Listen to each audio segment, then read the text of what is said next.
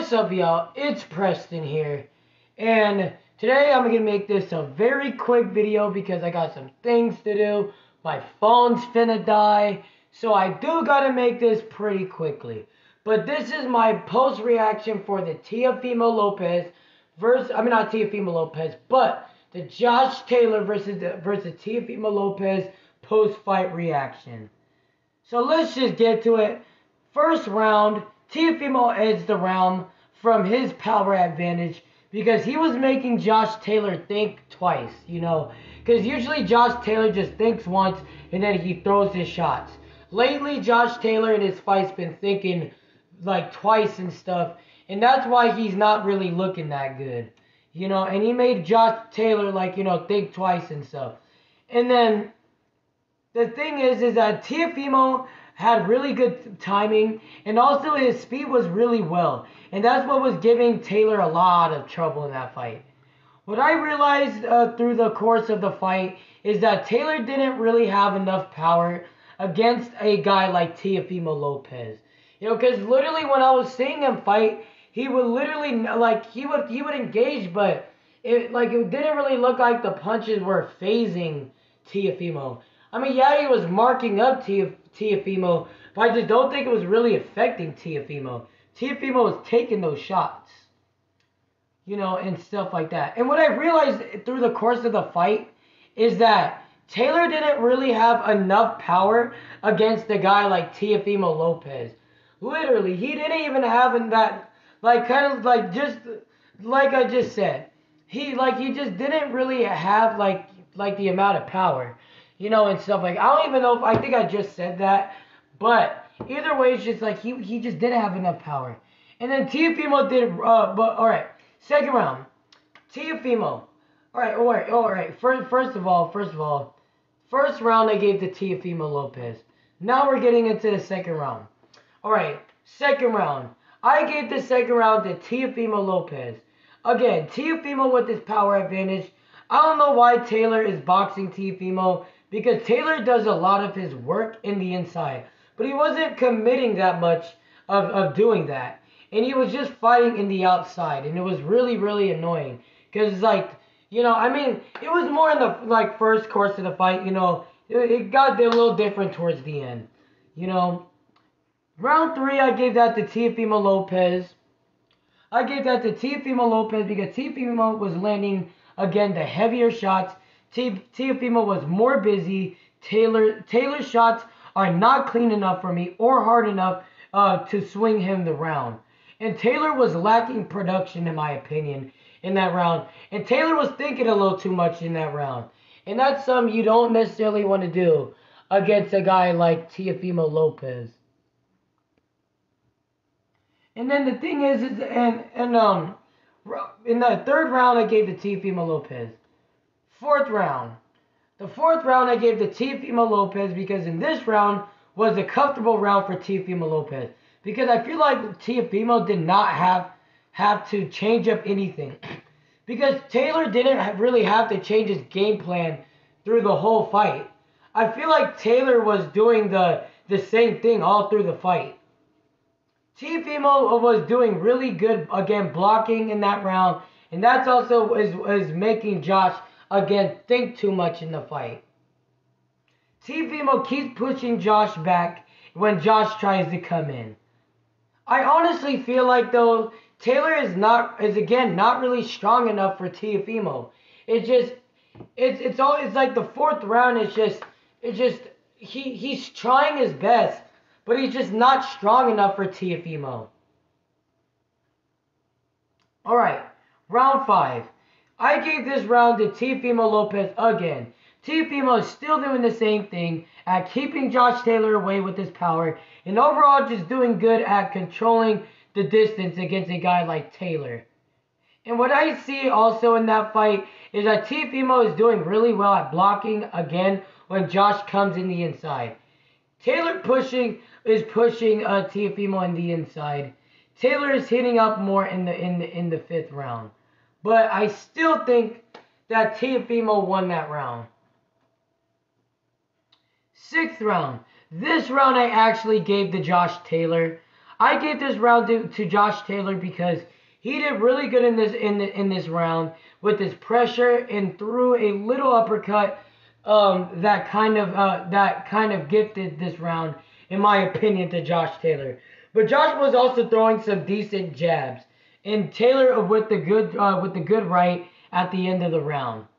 So round 6, I gave it to Josh Taylor. 7th round, I gave this round also to Josh Taylor. Josh landed a combination in the beginning of the round. Josh Taylor did good by throwing more punches and / being more active. Taylor was also throwing hooks that was catching Teofimo a little bit. So that's what kind of gave me that round to Josh Taylor. And I feel like he should have done that through the fight, but I mean, it's kind of hard to do that when Teofimo is just a natural stronger fighter in that fight. 8th round, I gave it back to Teofimo Lopez because, again, Lopez is using his strength, timing Josh when he comes in. The left hook was landing really well for Teofimo, and he just kind of, he just cruised that round into winning, into winning that round. It was just an all-through Teofimo Lopez round. Round 9, I gave that round again to Teofimo Lopez. I gave this round to Teofimo because now he is starting again of landing more aggressive shots. And whenever Taylor gets hit, he doesn't want to engage as much.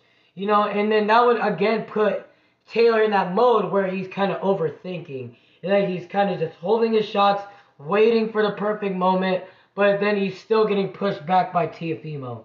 And also, Teofimo seemed to hurt Taylor a few times in the round. Teofimo is also gaining confidence, because after he was hurting Taylor, I feel like that was just a bag for Teofimo. 10th round. 10th round, I actually gave this round to Josh Taylor.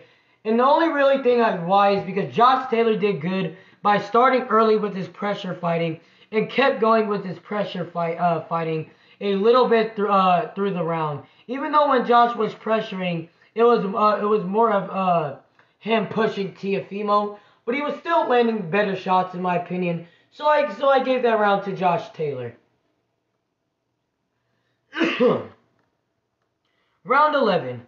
I gave this round to Teofimo Lopez because I gave this round to Teofimo because I thought Teofimo Lopez, because he was doing the same thing of landing the harder shots and answering whenever Taylor came inside. And he would push Taylor backwards every single time whenever because Taylor was starting to get a little tired. And I feel like Teofimo should have hit the body a little more, because once he hit the body of Josh Taylor, he actually tired out Josh in that round. And that's where like he just gassed out and he had nothing left for the 12th round. So I feel like he should have threw a little bit more body shots in the fight, because he could have really got Josh out of there if he would have did that. But I feel like he was just more just practicing, not practicing, but he was just more of focusing from punching Josh Taylor from the outside, so Josh can so he could confuse Josh, because Josh was he was ready, but I mean, he just not ready enough. And yeah, round 12 came, and I gave that to Teofimo Lopez. And the final score in this fight, I had it 9-3 in favor of the winner, the takeover. He's back, Teofimo Lopez. He absolutely pretty much dominated this fight. Against a guy like Josh Taylor, he dominated this fight. He did dominate this fight. Even though he gave away 3 rounds, but that doesn't matter. Against a guy like Josh Taylor, he still dominated this fight. Because I didn't pick Teofimo in this fight. I actually edged this fight in favor of Josh Taylor. But my final thoughts in this fight, I thought it was a good fight. I thought the commentary was being a little biased with Teofimo Lopez, in my opinion. But in my opinion, I felt like Josh Taylor was still winning rounds, but he wasn't winning that many rounds. But I just think the commentary they didn't really expect, Teofimo Lopez to do that stuff.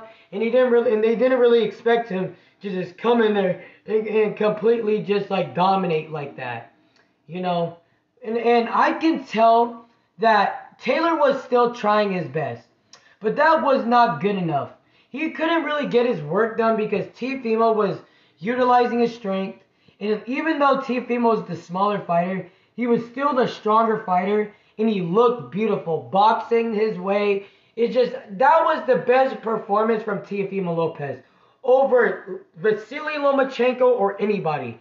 That was his most beautiful performance right there. Right there. Very good performance. And the thing is, though, is that Josh Taylor did come inside in this fight. But I feel like that wasn't really good enough because Teofimo just, again, he just outmuscled him. He just was way stronger. Like, it just, I mean, the thing is, it's not like Josh Taylor didn't have an answer. He had an answer, but he just didn't have the power.